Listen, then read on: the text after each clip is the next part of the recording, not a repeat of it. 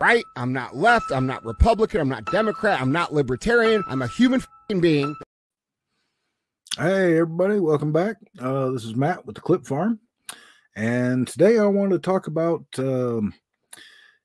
Trump's first criminal case that he's facing. He's got 91 charges against him, 4 of those being felonies. And this is the first felony charge that they're going after him for in New York, I believe.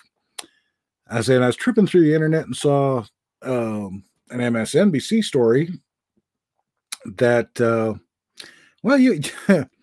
you're not going to believe who they called up for this. So let me just play a little bit of this and give you an idea of what I'm talking about here. How do you assess the strength of the prosecution's case?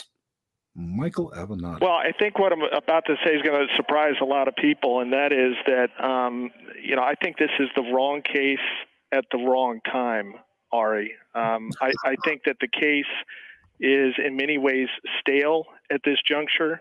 You're talking about conduct that occurred some 8 years ago.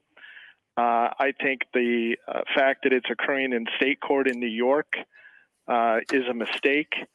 And I think that when you are going to potentially deprive tens of millions of Americans of their choice for the presidency of the United States, whether we agree with those folks or not, or regardless of what we may think of Donald Trump, I think it's a mistake to do it based on a case of this nature. I was hoping, frankly, that there would have been less hand-wringing, less bedwetting, and that the January 6th case would have been filed in a more timely manner. There's no excuse or reason as to why that case could not have been brought in 2021, and it should have been brought in 2021. And had it been brought in 2021, we would not find ourselves in the situation that we're in right now. Now, I know a lot of people have been critical of the United States Supreme Court and as well as the DC Circuit. Yep. I think those complaints are frankly misplaced. And Michael, have you been in touch with DA Bragg's? I think that's a good spot to pause that, because they just start getting into what they think how the case is going to go and what their idea of what's going to happen. So it just struck me as odd that they would even call Avenatti. I mean, yes, he did start some of the proceedings on this and one thing and another.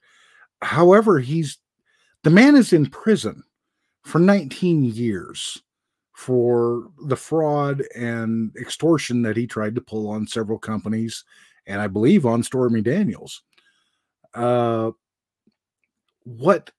his opinion has to do with this case, I don't know, but the mainstream media sure wants to put him up on the screen to parade him around in hopes that he would talk some trash, apparently. I say, and if you were watching closely old Ari Fleischer's face there, Ari wasn't liking what Avenatti was saying. It just kind of made me laugh, but it honestly, I don't know what to say about this. It's another example of the mainstream media trotting out different narratives, different people, smoke and mirrors, deceptions, etc., when it has nothing to do with the actual case itself. That said, I'm going to go ahead and wrap this up. For everybody interested, Trump is having a rally this Saturday on the 13th in Pennsylvania, starting at, I think, 7 p.m. Eastern time, if you care to watch that. Have a good day, everybody.